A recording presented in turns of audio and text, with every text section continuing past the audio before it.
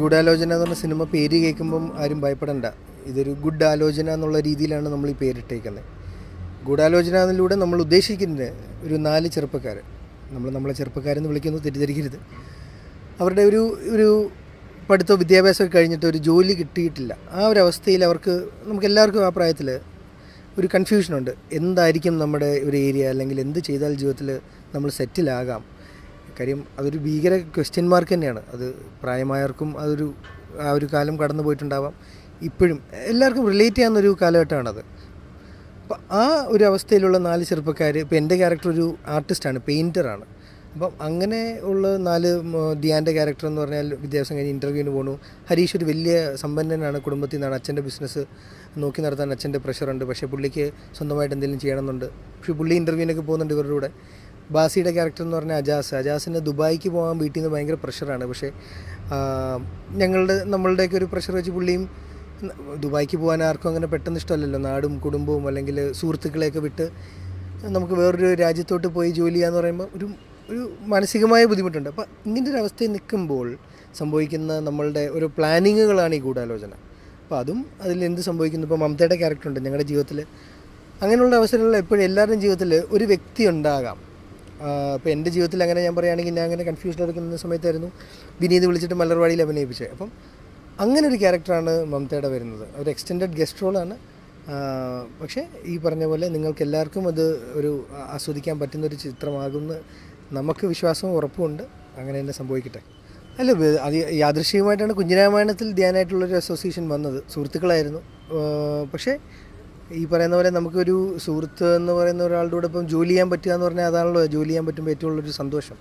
എനിക്കങ്ങനെ ഭാഗ്യം ചെയ്തിട്ടുണ്ട്. എനിക്ക് നിവിനോടൊപ്പം, വിനീതിനോടൊപ്പം, ധ്യാനോടൊപ്പം, നീരജിനോടൊപ്പം, സുഹൃത്തുക്കൾ ഇപ്പോൾ ആസിഫിനോടൊപ്പം ഒക്കെ വർക്ക് ചെയ്യാൻ ഭാഗ്യമുണ്ട്. അതുപോലെ തന്നെ കുറച്ചേറെ നമ്മുടെ പേഴ്സണൽ ഒരു ഫാമിലി കൂടെ അസോസിയേറ്റ് അല്ലെങ്കിൽ ബന്ധമുള്ള ഒരു വ്യക്തിയാണ്. അപ്പം അതിൻ്റെയൊക്കെ ഒരു കാരണം കൊണ്ടായിരിക്കാം വീണ്ടും ഇപ്പോൾ ധ്യാൻ്റെ കൂടെ തന്നെ സച്ചിൻ എന്ന് പറഞ്ഞൊരു പടത്തിൻ്റെ ഷൂട്ടാണ് നടക്കുന്നത്. ധ്യാൻ ഡയറക്റ്റ് ചെയ്യുന്ന പടത്തിൽ ഞാൻ അഭിനയിക്കുന്നുണ്ട്. അതിൽ പ്രൊഡക്ഷനും ഉണ്ട്. അപ്പോൾ അത് കാരണമായിരിക്കാം കുറച്ചും കൂടി നമുക്ക് കമ്മ്യൂണിക്കേറ്റ് ചെയ്യാൻ ഈസി, അല്ലെങ്കിൽ ഒരു കാര്യങ്ങൾ എന്താ പറയുക, അത് തന്നെ കമ്മ്യൂണിക്കേഷൻ തന്നെ ആയിരിക്കാം. നമ്മൾ ചിന്തിക്കുന്നൊരു കാര്യം ഒരേപോലെ ചിന്തിക്കുക, അല്ലെങ്കിൽ പറയാൻ വേണ്ടി വെയിറ്റ് ചെയ്യേണ്ട ആവശ്യം വരാതിരിക്കുക, അതൊക്കെ കൊണ്ടായിരിക്കാം. ഇറങ്ങാനുള്ള സിനിമകളെന്ന് പറഞ്ഞാൽ ഇപ്പോൾ ലവകുശ തിയേറ്ററിൽ ഓടിക്കൊണ്ടിരിക്കുന്നു. വില്ലനാണ് ഇനി വരാനുള്ളത്.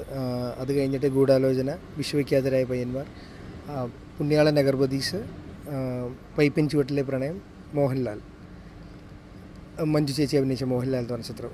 ഇതൊക്കെ ഞാൻ പലപ്പോഴായിട്ട് ഷൂട്ട് ചെയ്തതാണ്. ഇത് നമുക്കറിയാം. ഇപ്പോൾ ഈ വർഷ തുടക്കത്തിലൊരു തിയേറ്റർ സമരം നിലനിന്നിരുന്നു. അപ്പോൾ പലതും നമുക്ക് റിലീസ് ഡേറ്റുകൾ അതിനാലൊന്ന് നീക്കപ്പെട്ടു പലതും. അപ്പം നമ്മൾ ഭാഗമാവുന്ന കൂടുതലും ചെറിയ പടമാണ്.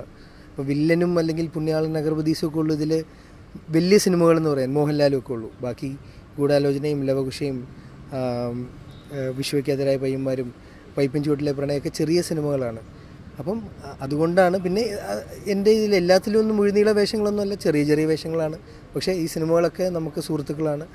അല്ലെങ്കിൽ അതിലെന്തെങ്കിലും നമ്മുടെ ജഡ്ജ്മെൻറ്റ് എപ്പോഴും കറക്റ്റാണെന്നില്ല, പക്ഷേ നമ്മുടെ ചെറിയ ബുദ്ധിയിൽ ഇതിനൊക്കെ ഒരു പ്ലസ് ഞാൻ കാണുന്നു. അതുകൊണ്ട് ഞാൻ ഭാഗമാകുന്നു.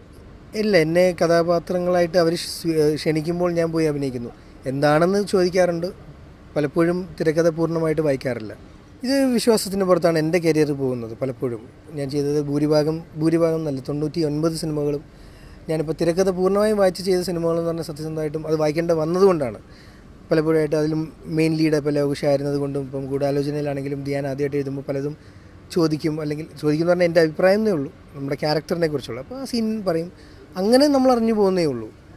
അല്ലെങ്കിൽ നമ്മൾ പൂർണ്ണമായിട്ടും ഇതൊരു വിശ്വാസത്തിൻ്റെ പുറത്ത് പോകുന്ന വണ്ടി തന്നെയാണ്. ഒരുപാട് നല്ല റെസ്പോൺസ് ഫാമിലീസിൽ നിന്ന്, കുട്ടികളിൽ നിന്ന് കിട്ടുന്നുണ്ട്. യുവാക്കളിൽ നിന്ന് തുടക്കത്തിലൊരു മിക്സ്ഡ് റെസ്പോൺസാണ് ആദ്യ ദിവസങ്ങളിൽ വന്നത്. മാതൃഭൂമി ഓൺലൈനിൽ പോലും നമുക്ക് മിക്സ്ഡ് അല്ലെങ്കിൽ ഒരു നെഗറ്റീവ് റിവ്യൂ ആണ് തന്നത്. പക്ഷേ അത് നമ്മളൊരിക്കലും ആസ്വാദനത്തിൻ്റെ സ്വാതന്ത്ര്യത്തെ നമ്മൾ ചോദ്യം ചെയ്യാറില്ല. ചോദ്യം ചെയ്യാൻ അവകാശമില്ല നടന്മാർക്ക് അല്ലെങ്കിൽ അതിൽ ഭാഗമായവർക്ക്. പക്ഷേ നമ്മുടെ പ്രൊഡക്റ്റിൻ്റെ ഭൂരിഭാഗം പ്രേക്ഷകരും റിസീവ് ചെയ്ത് തുടങ്ങി എന്നുള്ളൊരു റെസ്പോൺസ് ഞാൻ എൻ്റെ കണ്ണുകൊണ്ടും നിങ്ങളും കണ്ടിട്ടുണ്ട്. ഞാനൊരു ലൈവ് വീഡിയോ എൻ്റെ പേജിൽ നിന്ന് പോയിരുന്നു, നീരജും ഞാനും കൂടെ. ഒരു ഹൗസ്ഫുൾ ഷോ വിട്ടിറങ്ങുന്നത്. നമ്മളവിടെ നിന്ന് നേരെ അവരിലോട്ട് ലൈവായിട്ട് പോയി എന്താ റെസ്പോൺസ് എന്നറിയാൻ. ചിലപ്പോൾ അവർ മോശമായിട്ട് പറയാൻ ആയിരുന്നെങ്കിൽ നമ്മളത് തന്നെ ലൈവിൽ നിങ്ങൾ കണ്ടേനെ. പക്ഷേ അന്ന് അവിടെ ഉണ്ടായിരുന്ന ഫാമിലീസും കുട്ടികളും ചെറുപ്പക്കാരും എല്ലാവരും വളരെ നല്ലത് പറഞ്ഞിട്ട് പോയപ്പം സത്യസന്ധമായി ഞങ്ങൾക്കും അത് ഇച്ചിരി അത്ഭുതമായിരുന്നു. കാര്യം നമ്മളും ഈ മിക്സ്ഡൊക്കെ തുടക്കത്തിൽ വന്നപ്പോൾ പേടിച്ചിരുന്നു. പക്ഷേ ഇപ്പം നമുക്ക് സന്തോഷമുണ്ട്. കാര്യം ഒരുപാട് കുടുംബങ്ങൾ, കുട്ടികൾ, നമ്മൾ ടാർഗറ്റ് ചെയ്തിരുന്ന ഓഡിയൻസ് അവർ തന്നെയായിരുന്നു. അവർക്ക് തൃപ്തി കിട്ടുന്നൊരു ചിത്രമായി അത് മാറുന്നത് കാണുമ്പോൾ സന്തോഷമുണ്ട്. ഇത് എപ്പോഴും ഇങ്ങനത്തെ സിനിമകൾ വിജയിക്കുമ്പോൾ നമുക്കൊരു പ്രത്യേക കൂടുതലൊരു ഇതൊന്നുമല്ല, പക്ഷേ അതിലൊരു അതേ ഉള്ളൂ ഈ ജോലി ചെയ്യുമ്പോൾ കിട്ടുന്ന ആക്ച്വൽ ആത്മാർത്ഥമായൊരു സംതൃപ്തി. കുറേ കാശ് കിട്ടുമ്പോൾ നമുക്ക് കുറച്ച് നേരത്തേക്ക് സന്തോഷമുള്ളൂ, അല്ലെങ്കിൽ അതൊരു ടെമ്പററിയാണ്. സത്യസന്ധമായൊരു കലാരൂപം അല്ലെങ്കിൽ ഒരു ആർട്ട് വർക്ക് അല്ലെങ്കിൽ ഒരു സിനിമ ചെയ്യുമ്പം അത് ഒരാളുടെ മനസ്സിൽ നിന്ന് ഒരു സന്തോഷം കൊടുക്കാൻ പറ്റി അതവർ നമ്മളോട് പറയുമ്പോൾ കിട്ടുന്ന സന്തോഷമേ നിലനിൽക്കാറുള്ളൂ. അപ്പോൾ അതുകൊണ്ടാണ് പലപ്പോഴും നിങ്ങളോട് നമ്മൾ ചെയ്യുന്ന സിനിമകൾ കണ്ട അഭിപ്രായം പറയണം. ഒരിക്കലും നിങ്ങളെ നിങ്ങളെ ചതിക്കാൻ വേണ്ടി നമ്മൾ സിനിമയിൽ എടുക്കാറില്ല. അത് എടുത്തുകൊണ്ട് നമുക്കൊരു സന്തോഷം കിട്ടാറില്ല. അതുകൊണ്ട് തന്നെ നമ്മളതിന് പോകാറില്ല.